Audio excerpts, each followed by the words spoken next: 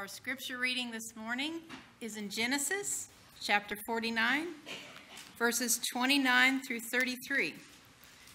Genesis 49, 29 through 33. We're continuing our story of Joseph. And this morning I'm reading from the New King James Version. When he charged them and said to them, I am to be gathered to my people. Bury me with my fathers in the cave that is in the field of Ephron the Hittite, in the cave that is in the field of Machpelah, which is before Mamre, in the land of Canaan, which Abram bought with the field of Ephron the Hittite as a possession for a burial place. There they buried Abraham and Sarah his wife. There they buried Isaac and Rebekah his wife. And there I buried Leah. The field and the cave that is there were purchased from the sons of Heth. And when Jacob had finished commanding his sons, he drew his feet up into the bed and breathed his last and was gathered to his people. May the Lord bless this reading of his word.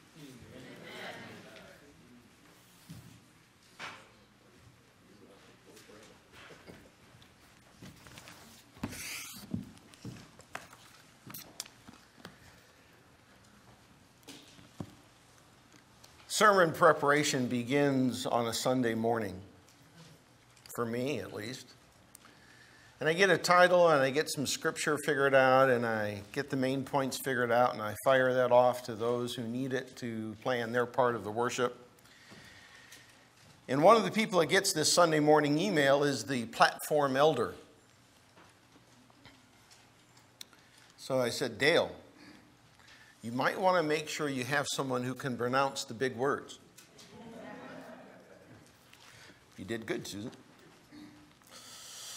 Genesis chapter 49, God took Jacob up to a spiritual mountaintop by revealing to him the future of his extended family. And then in the rest of that chapter, Jacob shares with each of his sons what's going to happen to their immediate family. And then he passes away at the age of 47. So Jacob is no longer on the scene, and we will spend today thinking about Joseph. Now, when you think about Joseph, he's kind of an impressive individual, to me at least. No one in the Bible, except maybe Jesus himself, controlled negative emotions to the extent that Joseph did. When he had every reason to be angry or bitter or harsh, Joseph never allowed those negative emotions to dictate his actions. Yeah, he felt mad, and yeah, he felt angry and betrayed and hurt, but that didn't dictate how he acted. When he had the chance to take revenge on those who made him feel those negative emotions, he didn't do that either. So in my world, few people demonstrate the emotional control of Joseph. Yet we come to a rather significant event in his life. Genesis chapter 50, verse 1. His father has just passed away. Then Joseph fell on his father's face, wept over him, and kissed him. Seems like an appropriate expression of grief to me. Grief reveals, when expressed appropriately, that we are loving other people just as God instructs us to love them. Psychology tells us that it's not really healthy if we block, truncate, interfere with the grieving process. Because it's the grieving process that allows us to have the emotional health that God wants us to have in the first place. So Joseph grieving the loss of his father is an appropriate response to what he has just experienced.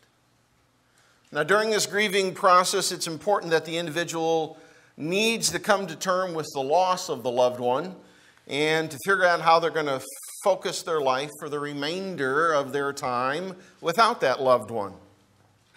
So Joseph is grieving his father's death, and to help to put that into perspective, I want you to turn over to the 121st Psalm. Kind of keep your finger in Genesis. We'll be back in a minute. But to help you understand what Joseph is doing and going through and how he's coping, I want us to look at Psalms 121, and we're going to start in verse 1. He has just gone through probably the most traumatic experience in his life.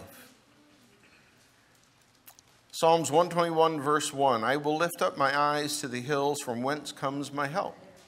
My help comes from the Lord, who made heaven and earth. He will not allow your foot to be moved. He who keeps you will not slumber. Behold, he who keeps Israel shall neither slumber nor sleep. The Lord is your keeper. Now, that's a nice verse and nice passage, and it helps us to take some strength in situations that aren't really pleasant for us either. But I want you to look at verse 2 for a moment. Now, I'm not a Hebrew scholar, but I have books written by those people. And those scholars tell us that this verse 2 suggests that our true help comes from an ongoing personal walk with God before the event.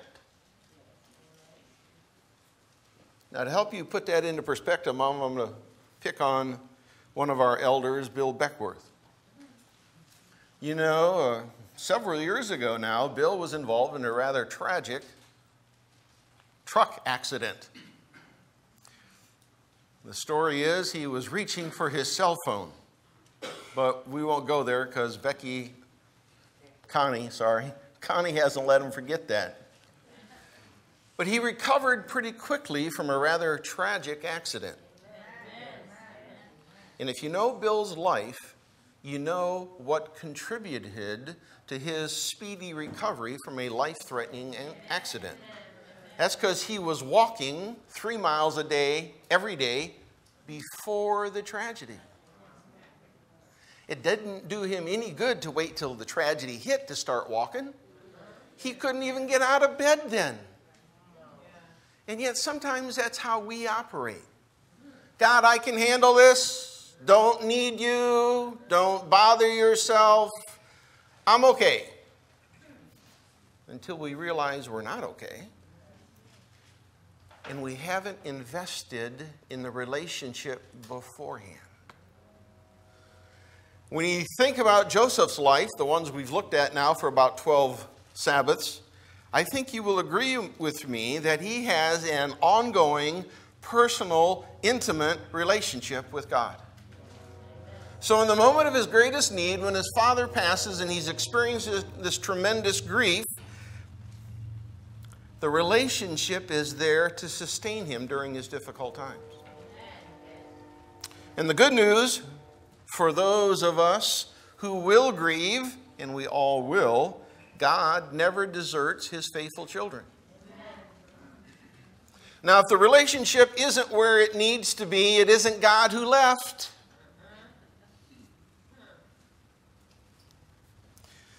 Now, Joseph is grieving his dear father.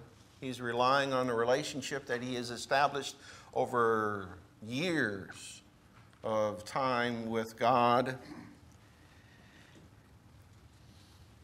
And the loss is intense. Like all of us, one of the issues is, now what do I do? Not in a personal sense, because Joseph's okay with that. What do I do with this dead corpse that's here on the bed? In our society, we work really hard to get that taken care of quickly so we can go back to our normal life. We go out of our way. Some of us already have the plans in place that all you got to do is activate them. That's not what Joseph does. Go back to Genesis chapter 50, verse 2. Joseph commanded his servants, the physicians, to embalm his father. So the physicians embalmed Israel. 40 days were required for him, for such are the days required for those who are embalmed. And the Egyptians mourned him 70 days in total. these verses begin to detail a very descriptive funeral, perhaps the most descriptive funeral in all of the Bible. And Jacob is treated like royalty in Egyptian society, which is really a testament to how they feel about Joseph, who got him through all the famine we spent some time on months ago. 40 days of embalming, that's a really gruesome process if you don't know what they're doing, followed by 30 days of mourning. After the embalming, there's another month of feeling bad. Now, during this process, Joseph is grieving, which is the appropriate thing to do. At the end of the 70 days, notice what he does. We're in verse 40. And when the days of his mourning were past, Joseph spoke to the household of Pharaoh, saying, "If now I have found favor in your eyes, please speak in the hearing of Pharaoh, saying, my father made me swear, saying, behold, I am dying in my grave, which I dug for myself in the land of Canaan. There you shall bury me." Now that strikes me as odd. The prime minister of the country, number 2 in power, who can order physicians to embalm his dad, doesn't talk to the Pharaoh directly.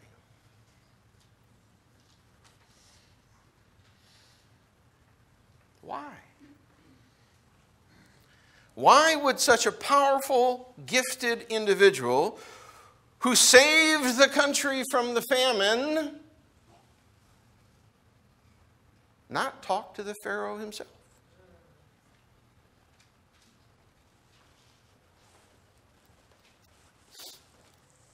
You're waiting for me to answer that question, aren't you?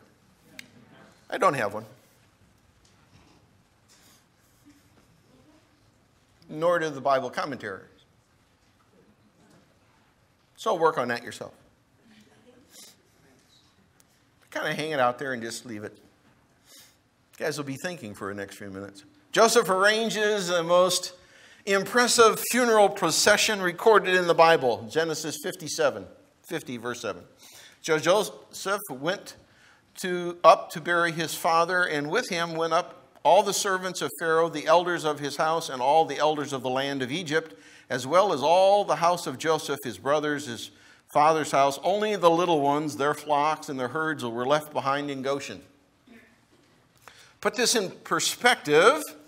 All of the family, all of the leaders of the country walked to Charleston, South Carolina. I wouldn't even drive to Charleston, South Carolina for a funeral. These folks walked. Some of them rode in chariots. Joseph and his brothers and all of Pharaoh's officers traveled to the promised land to bury Jacob. Joseph is demonstrating his belief in God's faithfulness, that the promised land really is going to be the promised land. And I demonstrate that faith by walking there and back. Faith influences behavior. Legitimate faith influences what we do. With their father gone, the brothers get a little nervous. The brothers fear there's going to be a reprisal. Makes sense to me. Genesis 50, verse 15. When Joseph's brothers saw that their father was dead, they said, "Perhaps Joseph will hate us and may actually repay us for all the evil which we did to him." Really? Now think about this for a moment. The brothers have mistreated their youngest brother, well, not younger brother, lots and lots and lots of times. Then the brother saves them from famine. Then the brother brings them to Goshen. Then the brother gets them a job with the Pharaoh. And the whole time, the brothers are scared to death that they're going to get paid back for the mistreatment. Living with that fear all those years. Now, the brothers knew Joseph's love for Jacob was pretty strong. It wouldn't allow Joseph to take revenge even if he wanted to, because it would offend his father. And that was while Jacob was alive. But now he's dead. And in verse 16, we read, "So they, the brothers, sent messengers to Joseph, saying, 'Before your father died, he commanded us, saying, Thus you shall say to Joseph, I beg you, please forgive the trespass of your brothers and their sin, for they did evil to you. Now please forgive the trespass of the servants of God, of your father.' And Joseph wept when they spoke to him." Bible doesn't tell us whether the brothers made that story up or not. That was the first thing I tried to figure out. Like, is this for real? We have no idea if Jacob actually told his sons to do that with Joseph. But I guess it's not really important, because either way, whether it's true or whether the brothers made it up, the message includes a clear confession of what they did wrong all those years ago and is a plea for forgiveness. So here's the real lesson I want us to think about when we're looking at Joseph and his fearful brothers. Whatever problem affects us, just like whatever problem is affecting Joseph, the problem isn't the issue. The issue is how we choose to respond to the problem. So many times we spend all of our energy. Hold on a second.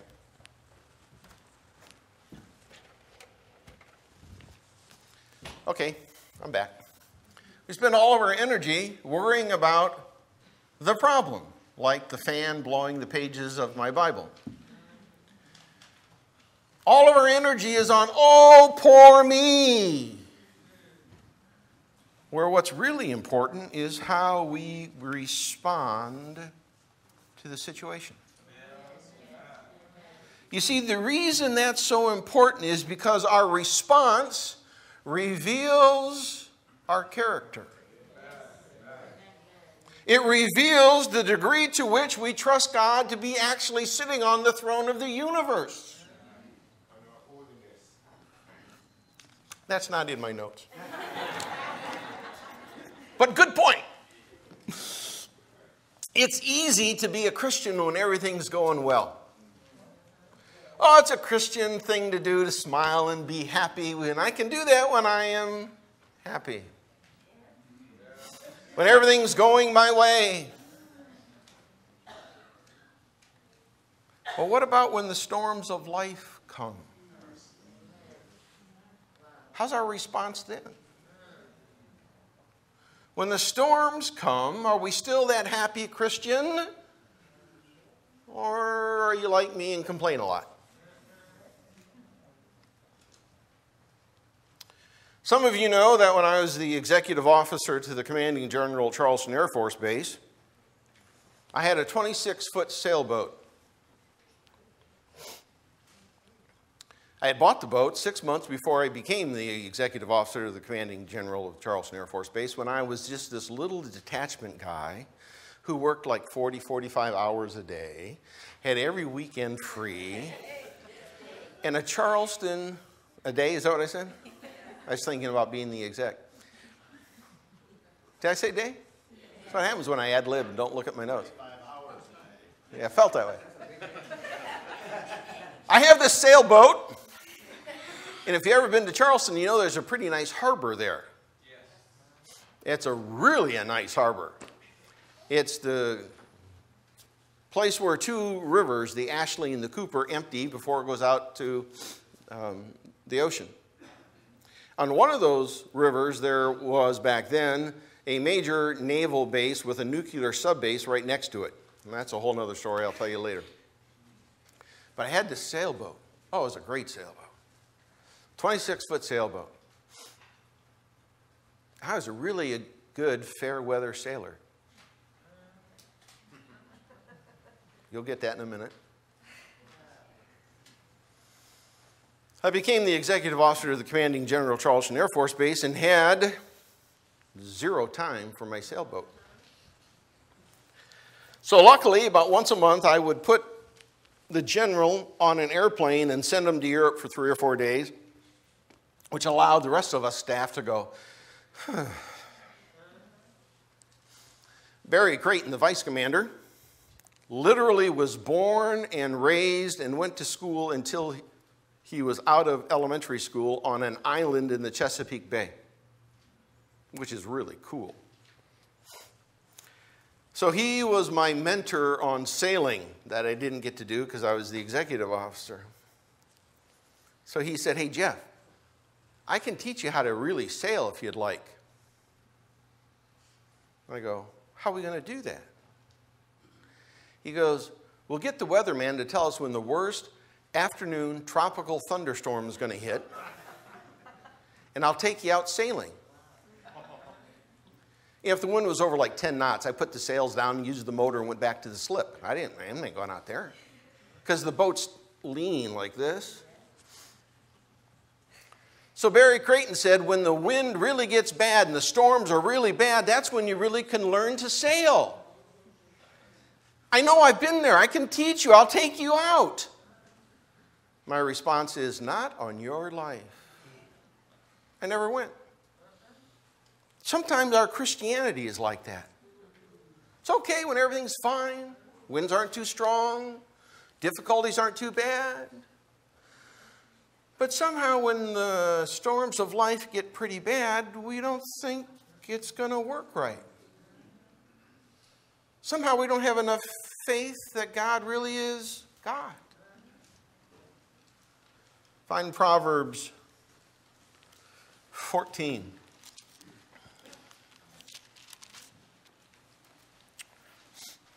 Proverbs 14, look at verse 26. In the fear of the Lord, that word fear means respect. In the fear of the Lord there is strong confidence, and his children will have a place of refuge. The fear of the Lord is the fountain of life to avoid the snare of death. If I would have had enough faith in Barry Creighton, who was born and raised on the Chesapeake Bay and probably sailed through a storm or two in his life, I would have gone with him because I know he would have taken care of me. Not me, man. I don't have that kind of faith. When the storms of life make it hard to be a Christian, do we believe God can handle it, or do we think we're in trouble? And what we think influences how we act. Joseph knew God was God. Okay, I'm in this well. Doesn't seem very nice down here, but God's still God. Okay, I am a slave. This isn't too cool, but God's still God. I'm falsely accused by the wife of my master. This isn't going to turn out well, but God is still God.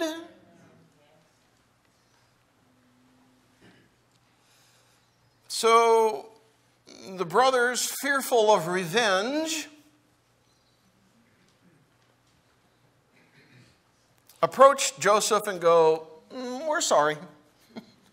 Please, please, please, please, please, please forgive us. Genesis 50:18.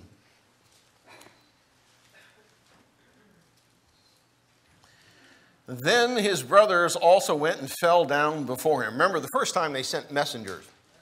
Then the brothers went face to face, fell down, and said, behold, we are your servants. The brothers who sold the young whippersnapper into slavery decades ago now come and say, Just don't kill us. We'll be your slaves.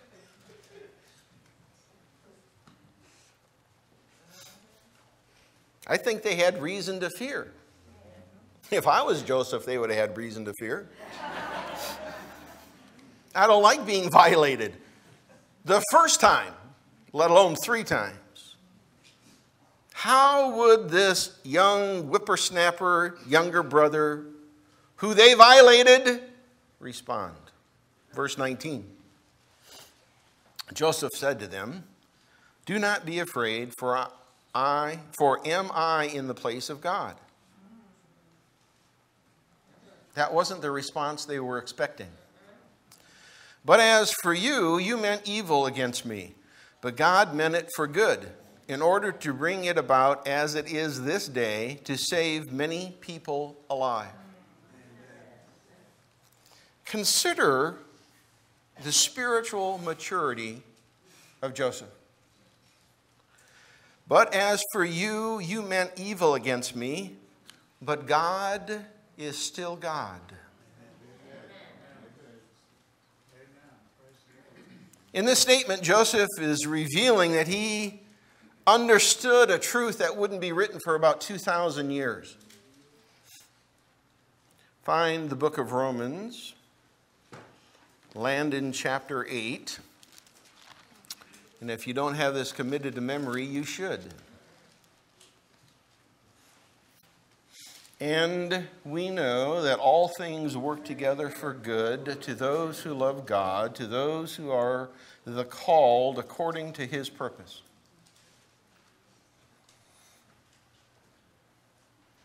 And we know. Didn't say we understand. We've been told. We know. In the very core of our being, that God is still God.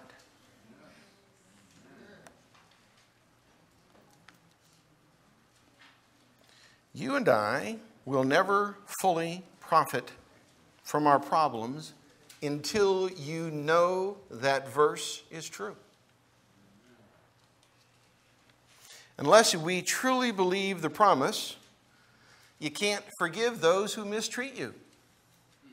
You spend all your energy focusing on the problem, and our response does not please God. Unless you understand the verse, Romans 8:28, you will never be cured of your anger, bitterness, resentment. You'll never provide the forgiveness that is necessary to break the cycle. Until you know that God is God. Now you can read the scriptures from cover to cover and you'll never find a promise that God makes that you and I aren't going to experience problems or tragedies in this life. It's not in there. But there is a kind of an impressive promise, at least impressive in my mind, in the book of Isaiah, which they've moved. Oh, there it is. Isaiah chapter 43.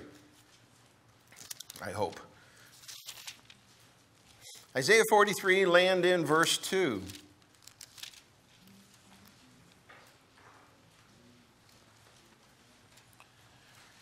Isaiah 43:2 says, "When you pass through the waters, I will be with you, and through the rivers they shall not overflow you.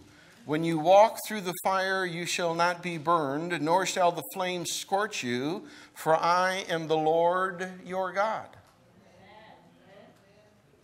Now, either that's true or God's a liar. Which one's true?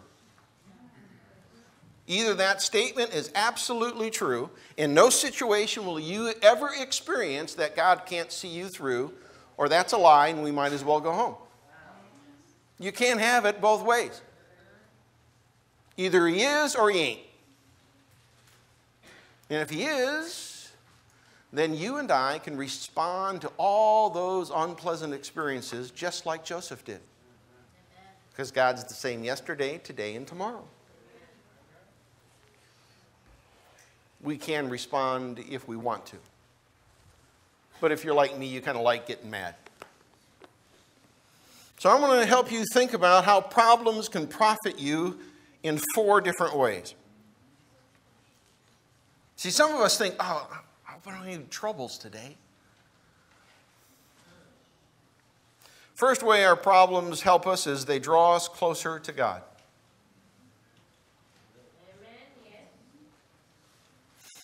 Joseph's problem, starting with being tossed into the well, left him no place to turn except to God. Picture yourself at the bottom of an empty, dry well. After trying to climb up and realizing that ain't going to work, the only place you have to look is up. Don't steal my lines. I set that up. I get the punchline. The problems force us to look to God.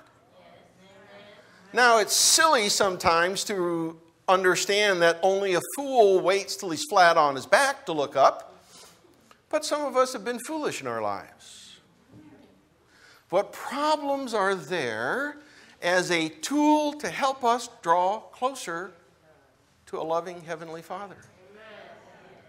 Without the problems, we think we can do it on our own. That's not what God wants.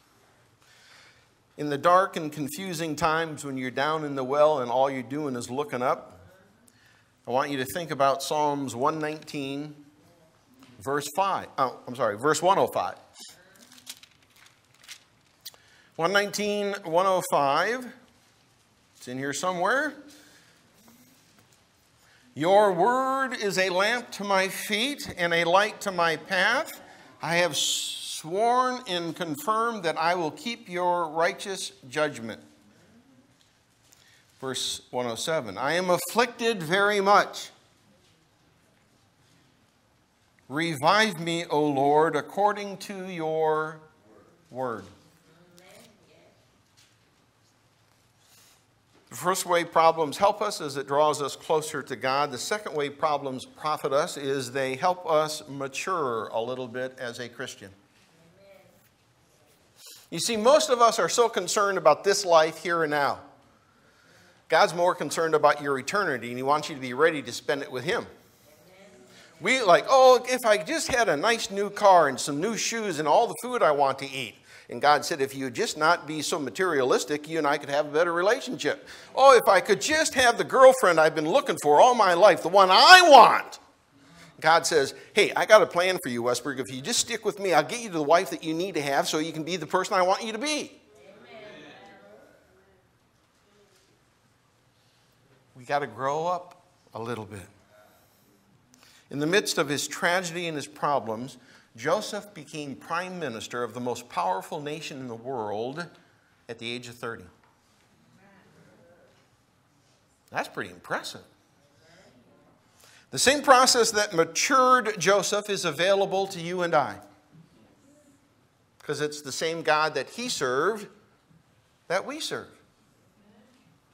So what's the process look like that helped Joseph become a prime minister at the age of 30? That's available to you. Turn to the book of James, chapter 1. James, chapter 1. We'll start in verse 2. The half-brother of Jesus says, my brethren, count it all joy when you fall into various trials. No, I don't want to be in various trials. I want that simple, smooth road to follow. My brethren, count it all joy when you fall into various trials, knowing that the testing of your faith produces patience. But let patience have its perfect work, that you may be perfect and complete, lacking nothing.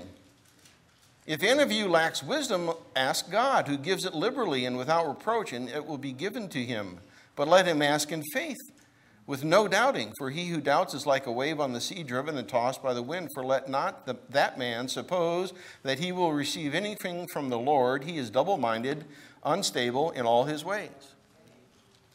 If you want to grow up into the Christian God wants you to be, you're going to have to choose to profit from problems. Because God wants you to be ready for the end, and he knows there's some work in your life that needs to be done. And either you go with the easy, simple lessons, or he gets a bigger 2x4. Third way, problems allow us to profit, is they help us to learn. If you use them correctly. Problems are often of our own making. I'm a diabetic today because of bad choices I've made for the last 30 years. This is going to be a long sermon. I'm on page 4. I'm not making this up. This is hopefully a short story. Brand new second lieutenant. In the Air Force you have, it starts earlier than that. I'm 10 years old. I played Little League football, the same Little League football that cost me the teeth in my upper jaw. You have to weigh in because you can't weigh over a certain weight. Because there's little teeny kids, young, middle-aged kids, and real old kids, and they're controlled by weight. So before every game, you have to weigh in, and here's the scale, here's the limit, and I'm 4 pounds over, so I can't play today. The other team has 6 players over the limit. Both coaches agree, it doesn't matter, everybody can play today. So what did I take from that lesson? I'm important, I'm worth 6 of them. God was trying to say, hey, kid, you might not want to have so many Oreos and milk at 3 o'clock in the morning. You guys are liking this story. I'm in the Air Force now. I'm over here with my Air Force buddy. We have to pass a physical every year, and you have to weigh in every year. Remember those days? If you're not, you put on what's called the Fat Boy program. That's really what it's called, right? I was put on that twice in my Air Force career. Because I don't learn lessons real quick, apparently. My Air Force career is over. I become a member of the Seventh-day Adventist Church. They have this health message thing, or so I've been told. Because there's lots to learn, and I choose not to focus on that area of the doctrine. I'm an Adventist for, count them, 5 years. With all the resources about health and diet, counsels on eating, that kind of stuff, before I ever contract the disease of diabetes. Don't you think somewhere along the way I could have learned the lesson? But no, every morning I get to grab some fat, stick a needle in it. The story of blood sugar above 400 and below 50, I know what she's talking about. Problems help us to learn if we will allow them to. Jesus is the best teacher. God is also the best disciplinarian. If you study that word, discipline means teach. Westberg, you got a few lessons to learn. You could learn them the easy way, or I'm just going to keep beating you over the head till you give in. Now, I don't eat Oreos now. Potato chips, we're still working on. Turn to Proverbs chapter 6. Somewhere it's near Psalms, which is where we are. Psalms chapter 6, verse 27. That's one of those P words. Let's try Proverbs. I'm trying to edit because you've already been listening too long. Proverbs chapter 6, verse 27. Can a man make a fire to his bosom?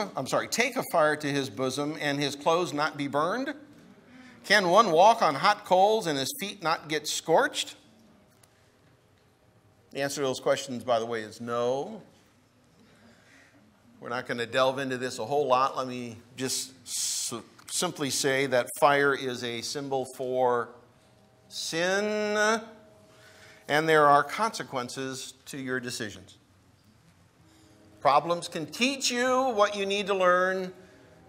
if you let them. Finally, prophets can profit you because they're one of God's most efficient tools in helping us become the child He's called us to be. I'm waiting for the train to pass because the next is one of my punchlines. They're not very good, and I got to use them for all I can. These two guys are having a great time up here. Ben Franklin. You guys know who Ben Franklin is? All right. He once said, "Experience is the best teacher, but only a fool will learn by no other method." Experience is the best teacher, but a fool will learn by no other method. God's plan is that His children would read this book and learn from the experiences of others. How good do you think we are at doing that? Oh, that's a stupid question. Several recent social science research shows Christians aren't very good at following God's plan. Americans love the Bible. The average American home has 5 of them. We just don't read the thing. These are scary. Less than 20% of churchgoers read their Bible daily. Really? 20% of churchgoers read their Bible daily. 10% of professed Christians, only 10% of professed Christians have read the entire Bible.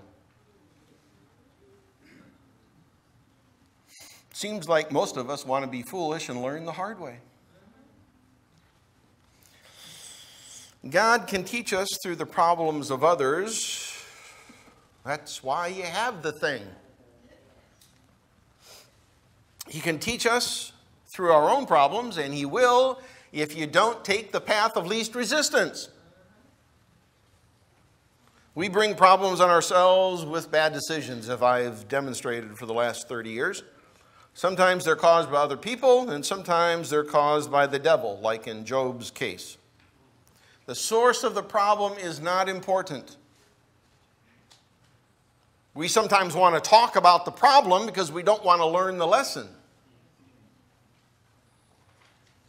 The problem isn't the issue, no matter what the source. God can use problems to make us better. Find Proverbs chapter 20, land in verse 30.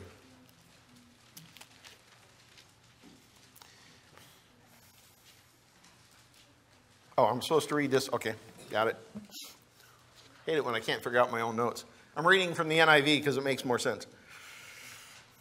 Proverbs 20:30, blows and wounds cleanse away evil, and beatings purge the inmost being.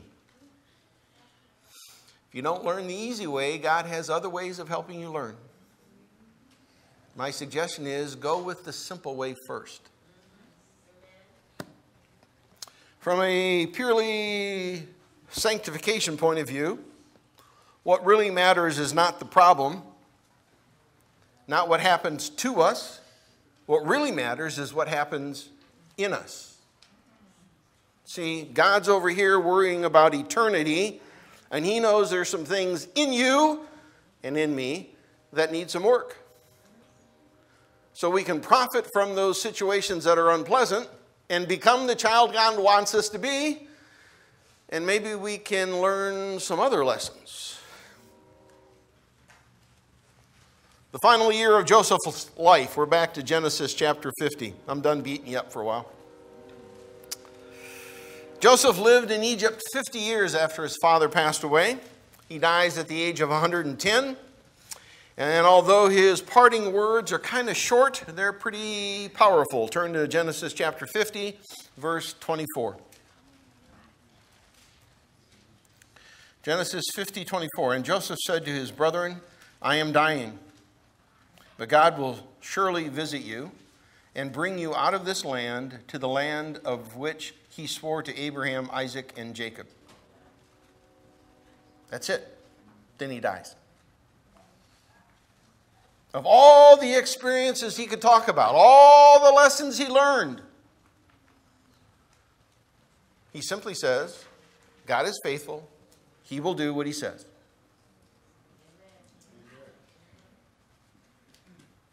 Do we believe that? Do we really believe that? Or do we just want to be fair weather sailors? Oh, I like the little hat. You get this little hat and you're holding on to the tiller and the boat's going through the water. All right, one more story about the sailboat. We're in the Ashley River. That's where the Navy bases are. I'm sailing upriver back to the mooring, which is at the Navy base. Okay, visualize I'm in a 26-foot sailboat. Place I'm going is about 3 miles up the river. My sailboat's perfect. It's trimmed. The sails are very right. The little pieces of, what do you sew with? Wool. You have these little things tied on so you can see where the wind is. Everything's perfect. Man, I'm doing it great. And the boat's leaned over. We're moving. My little knot meter, speedometer, says, 4.3 knots. I'm cooking. This is so cool. I am the neatest guy in the world. Now I'm looking up where I'm going. On the radio, which is about right here, I hear, white sailboat. I'm the only sailboat in the river. This is the USS Nautilus, some nuclear sub. We would like you to get out of the channel. Oh, dear. I said, and it shows you how stupid I am. I'm on the radio for the whole world to hear. I say, I'm making 4.3 knots. Like I'm going to rationalize with this 20,000 tons. He responds to me, the current is 4.3 knots. You're not moving a foot.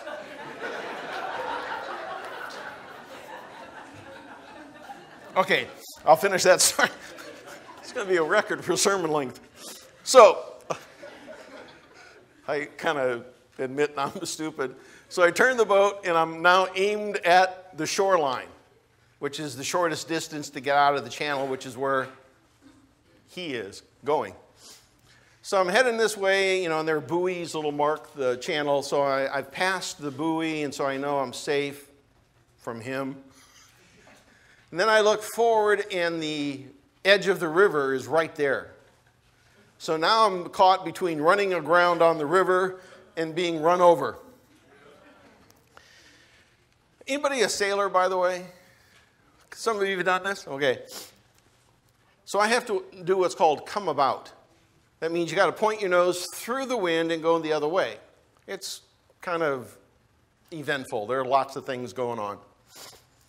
So I have to do that pretty quick because I got about 25 seconds before me and the land meet. So I do that. And I get that executed, and now I'm pointed back towards the channel where this 20,000 ton, 300-foot nuclear submarine is literally right there.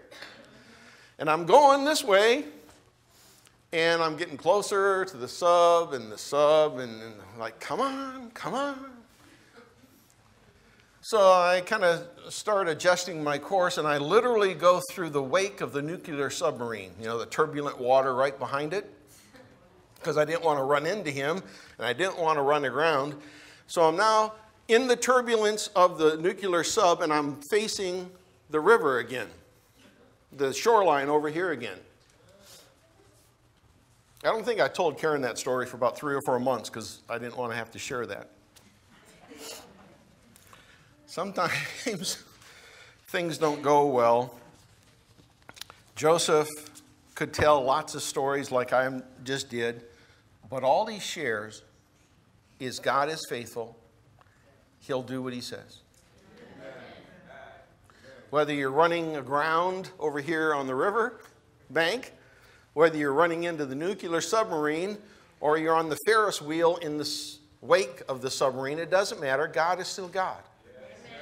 What Satan wants is us to think about the riverbank, the nuclear submarine, or the turbulent water I'm in.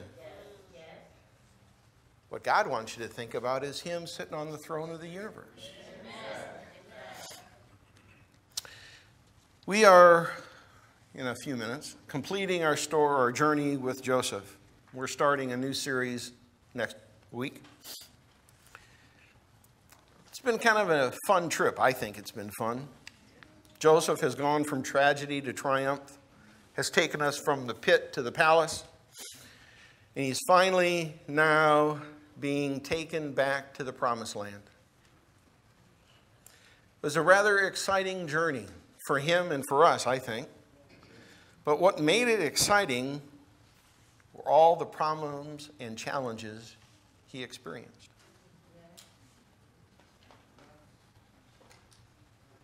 The same is true with your spiritual journey.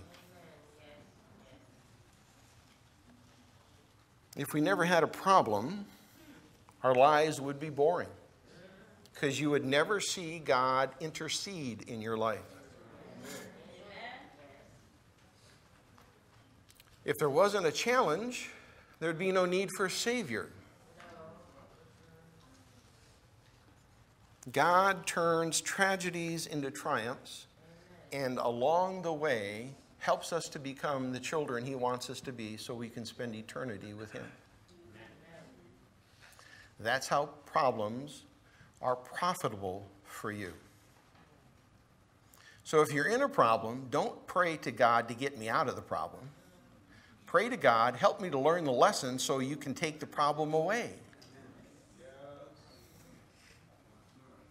But Satan doesn't want us to think like that. Satan wants us to be so self-absorbed that all we fear is, oh, my toe hurts, I need a new shoe. You guys got to sit in the back from now on. Focus on what God wants you to focus on. Learn the lessons God wants you to learn. Become the child God wants you to be. So we're ready to see Jesus when He comes in the clouds. By the way, our next series is on 1 Corinthians chapter 13. There'll be 12 or 13 sermons from that one chapter alone. It's on how to have better relationships, and I'll work in more of the sailboat story, I'm sure. Number 520. Well, that's where I got 520 from. You can all stand, please. We'll sing together. Hideth my soul, cleft of a rock.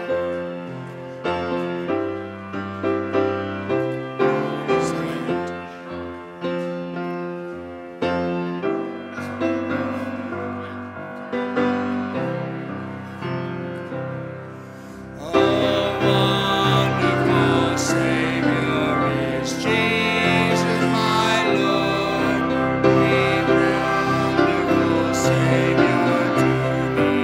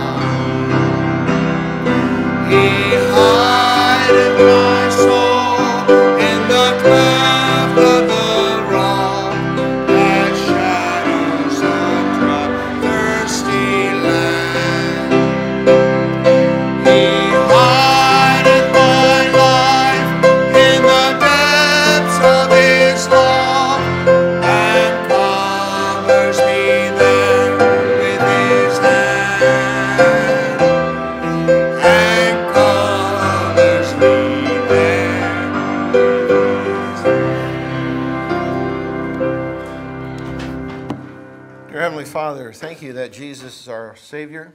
Thank you that you provide the Holy Spirit. And thank you that you have already won the victory over our enemy. May we always be mindful that you are sitting on the throne of the universe and nothing happens without your approval. And that you have the ability to turn even the worst situation into something that will help us to be the child that you have called us to be, so that we may spend eternity with you. Help us to that end is our prayer in Christ's name. Amen.